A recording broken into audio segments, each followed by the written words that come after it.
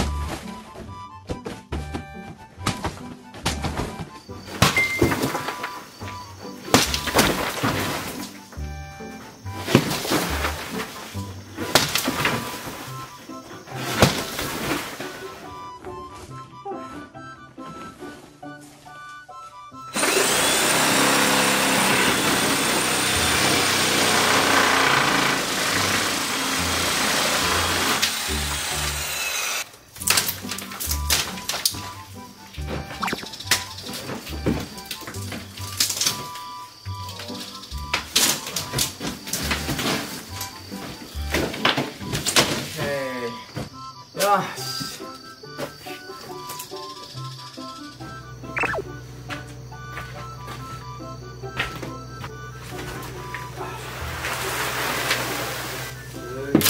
うわ、地板がペラペラ。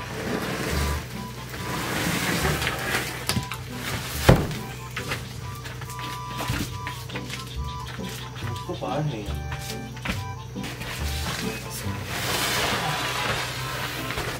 うやっ。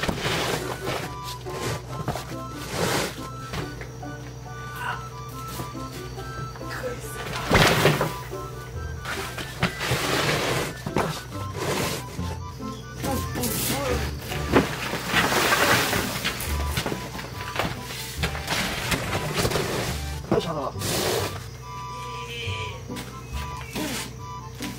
いしょ。よいしょ。お、なんか生地が出てきた。昭和17年、マジか。日本対ドイツ後半20分、高原が2点目のゴールを決める。ワールドカップ強化試合か。よ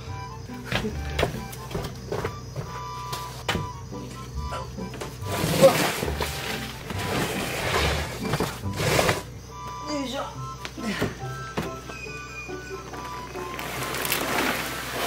いいよ、これせ。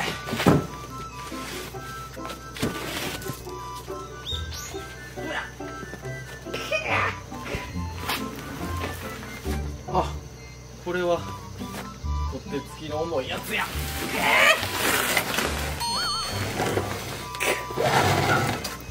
あ、はい、これ畳はつったら下ののじ板があらわになりました。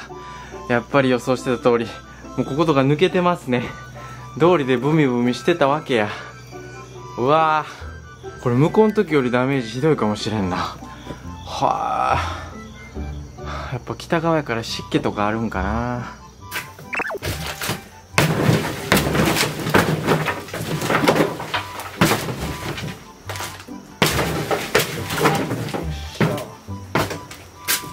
お邪魔します。よいしょ。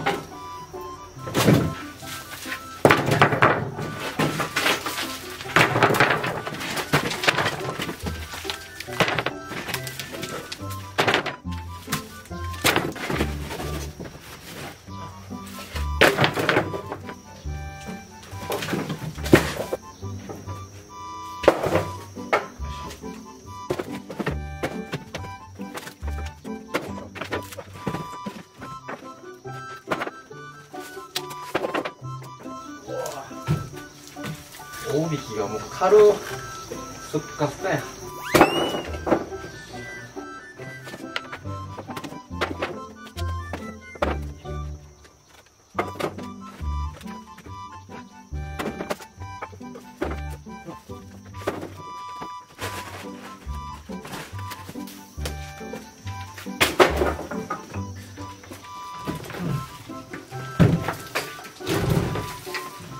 いしょ。うわー、すげえな。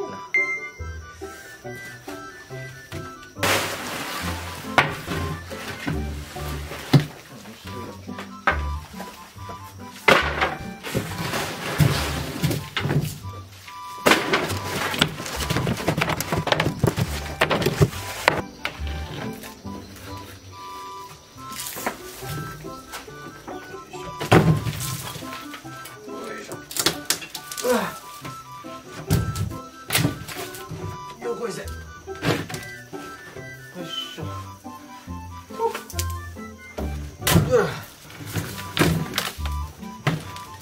よいしょ。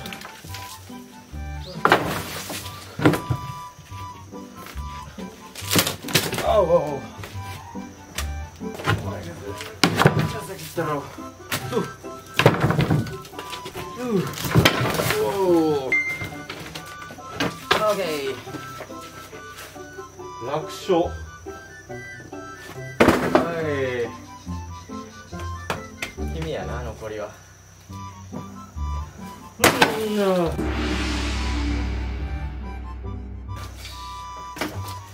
タートとして炸裂や。わ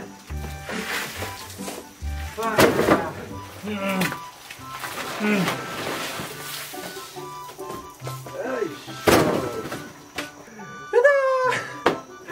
早っ。よい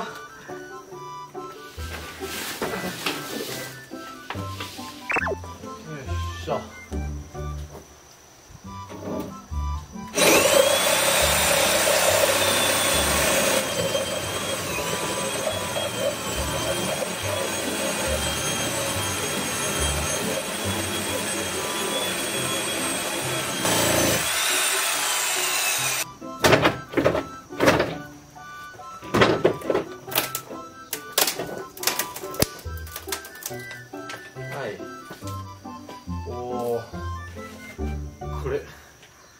大工さん曰くこれ殴り入れてるらしいですね。この板も一応置いとこうかな。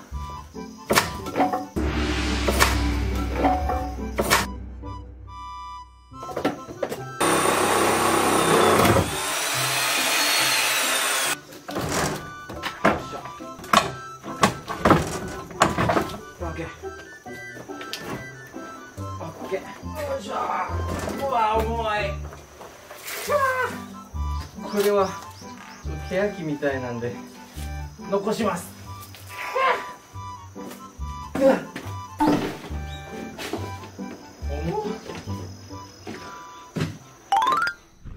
よりちゃん来たん。久しぶりやんか。いつぶりや。私このよりちゃんっていうのがね、うちに一時だけ居ついてたんですけどね、そっからもうこんくなって超久しぶりに、何ヶ月ぶりやろな、2ヶ月ぶりぐらいに来てんな、よりちゃん。よりちゃんっていうのはより目やから、より目のよりちゃんです。あ、ほんま久しぶりやん。でもガリガリじゃないからどっかで餌もらってるな。でもめっちゃ食べるな。お腹空いてたのか。ゆりちゃん触れるのこの子いけんの。ゆりちゃん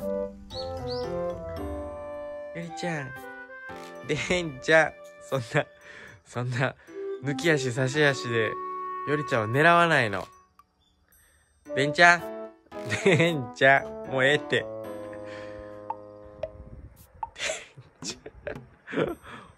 お前ハンターの名刺取るかな。腹減ってるか、ちょっとあげようか。はい、食べ、よりちゃん食べ。あ、そうさっきとは違うやつやで。でんちゃん来ようとすんな。お前を警戒しとんねん。よりいっぱいいすぎて名前間違える。でんちゃんもう混んでいいから、もう一回ちょっと。はい、でんちゃん一回向こう行って。ちょっと。より、食べも来たん。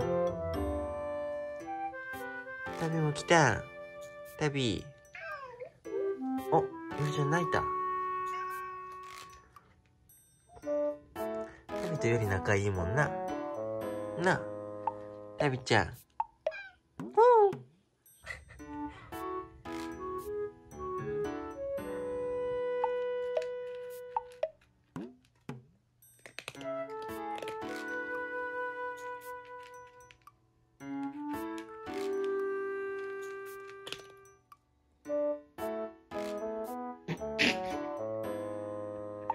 なんちゅう顔で見とんねん。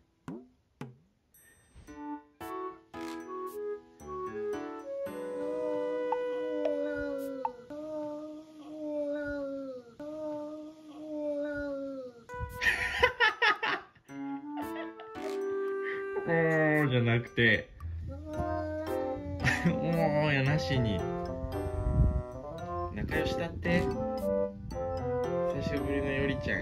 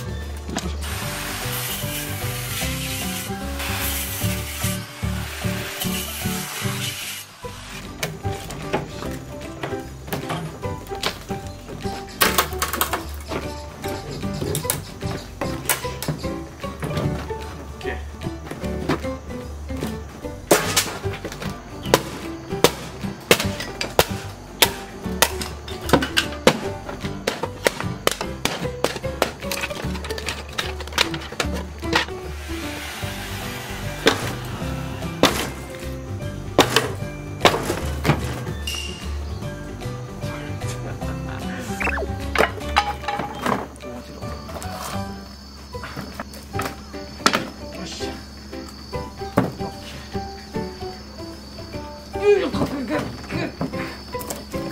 ょ。オッケー。これは残します。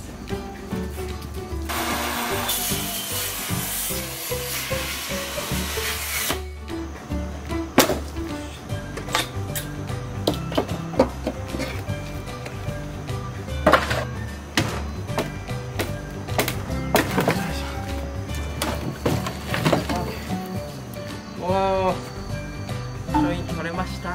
おー、これケヤキのいい木目がこれ出てます。これもねちょっとね何かで使えると思うので残したいと思います。